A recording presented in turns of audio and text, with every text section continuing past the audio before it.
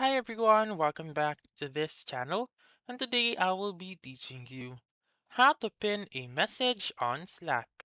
So let's begin right away. The very first step is to open your Slack application, and then you may also open the Slack website through app.slack.com if you don't have the Slack application.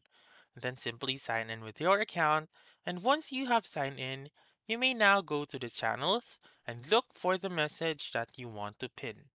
Go to that message, point your mouse on that message, and then click on the More Actions button or the three dots, and then click on Pin to Channel. So click on Pin to Channel, and then that's it. That's how you can pin a message on Slack. So that's all for this video. Let me know in the comments section if this works out for you. For more helpful tutorials like this, please subscribe to our channel and don't forget to click that notification bell. Thank you for watching and have a wonderful day.